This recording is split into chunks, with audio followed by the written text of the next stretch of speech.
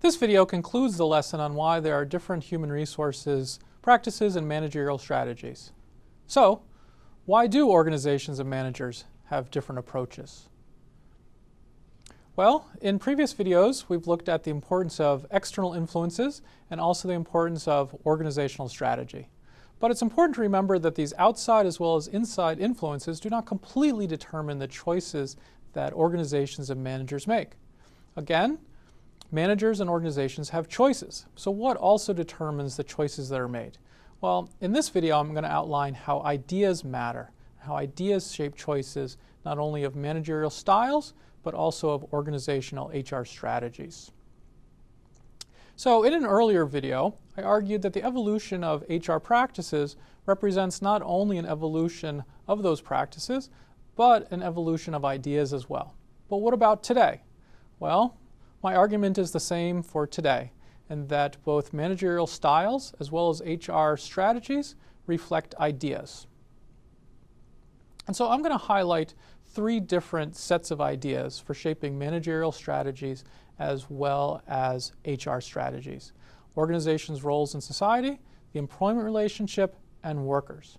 So first, thinking about a corporation's role in society. And there's really two views here that are critical. There's the shareholder value view, which is that corporations best serve society by creating shareholder value. And how do they do that? It's by providing goods and services that are valuable to customers. On the other hand, there's an alternative view which emphasizes that corporations receive privileges to serve society. For example, owners are shielded from being personally responsible for a company's debts through limited liability. And again, it's society that is granting those limited liability privileges, and so therefore corporations have an obligation to serve society and stakeholders more broadly than simply by trying to maximize shareholder value. This first view points towards instrumental HR strategies that view workers as costs or inputs, and that emphasize the importance of market competition and financial returns over the importance of workers. The second view, the stakeholder view, points more towards higher road HR strategies that see workers as key stakeholders. Now, we can see this applying to the public sector equally well, and we can have different views as to whether public sector organizations should simply be providing service to customers at the lowest cost possible, or whether public sector organizations should also be paying attention to how employees are treated. So now let's turn to the employment relationship. I'll present four different viewpoints on the employment relationship. Two of them underlie different HR strategies. Two others are more critical of HR. To do this, I'm going to present four different pieces of line art that are around 90 to 120 years old. I think these are really cool. I use them a lot in my own teaching, and I think they're a great way to think about the intellectual assumptions we all make about the employment relationship. So the first one portrays labor leader Eugene Debs as a king during the Pullman strike in 1894. I use this drawing to highlight the importance of markets. The strike here is choking off commerce. If we zoom in, we can see that it's choking off the highway of trade. And this is seen as very harmful because there's a belief in this school of thought in the primacy of free markets for creating opportunities, alternatives, and values, including in the employment relationship. Some might call this a neoliberal market ideology. People who hold this view are likely to favor HR and managerial strategies that are rooted in the determination of wages and other things by whatever the market will bear. Now, as a second school of thought, here's a drawing from 1909. In this picture, a snake is portrayed as choking off workers and families. What does this snake represent? Well, if we zoom in, we can see that it represents capitalism. And what is required to save workers and their families from capitalism? We'll zoom in and see that it's socialism that is portrayed here as the solution to capitalism. So this is clearly a radical or critical perspective.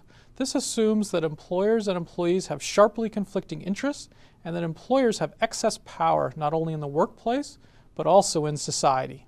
So this view is critical of human resources. It sees human resources as a sneaky, disguised way to appease workers and disguise employers' power. In other words, it's seen as an iron fist in a velvet glove. Thirdly, here's a piece of art from 1914 that represents a school of thought in between the free market and radical models. Think of employers and employees bargaining, as captured here in the middle of this picture, trying to push a pendulum to gain a power advantage. Now, what happens if labor gets too strong? Well, the pendulum gets pushed over here to an extreme, and the situation here is characterized as one of anarchy, and you have bombs and dynamite and other products of anarchy. What if we go the opposite direction and capital or employers get too strong? Well, then you have a situation where employers are seen as despots, and you have the weapons that come with that domination. For example, collars and chains and whips. So clearly in this picture, neither extreme is being portrayed as valuable, and the valuable, desirable situation is here where there's a balance in the middle, and where capital and labor have some semblance of a balance of power, and there you avoid the destruction of either extreme, and you have a bountiful harvest to split. And so this school represents an idea of the employment relationship where stakeholders in the employment relationship have unequal bargaining power, they have some conflicting interests, and it is bad for them and bad for society for one side's interests to dominate. So those interests instead need to be balanced. In other words, this is a pluralist employment relationship where the employment relationship consists of a plurality of interests that are all seen as legitimate. So again, it's not good to have one side's interests dominate the others. So what does this school of thought think about human resources? Well, from a pluralist perspective, human resources is important, especially for those issues for which there isn't a conflict of interest. However, this school is uncomfortable relying solely on human resources because there are competing interests, and you don't want to leave those competing interests to the power of organizations. So instead, you need institutional checks and balances like laws and the labor movement. So the fourth and final view of the employment relationship that I want to highlight in this video is reflected in this piece of line art from the late 1920s called Bringing Home the Turkey. Let's zoom in on the key labels. So the father pilgrim is labeled business, the children are labeled stockholders and workers, and crucially, the gun that the father pilgrim is holding, representing business, is labeled new methods.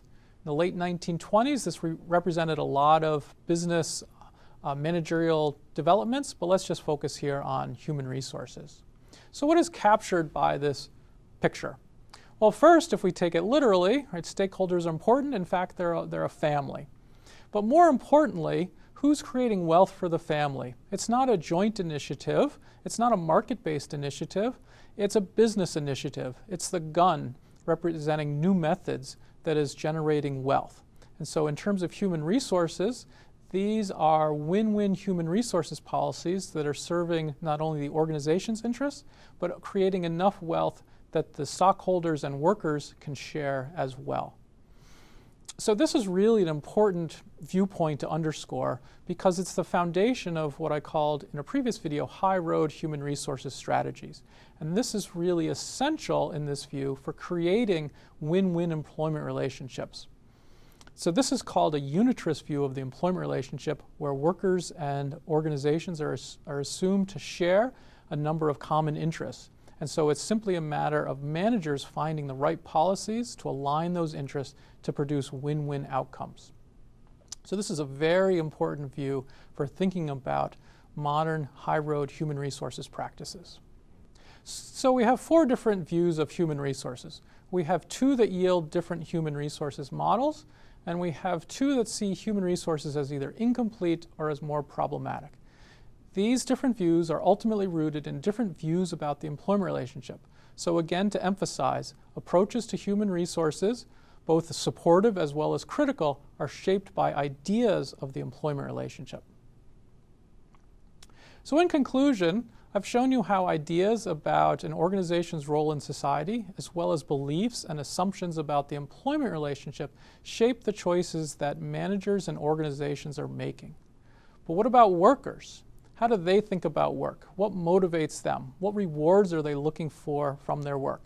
Thinking about this and the assumptions that we're making about these questions is critically important for managers as well. In fact, this is so important it will be the focus of both modules 2 and 3. I look forward to seeing you there.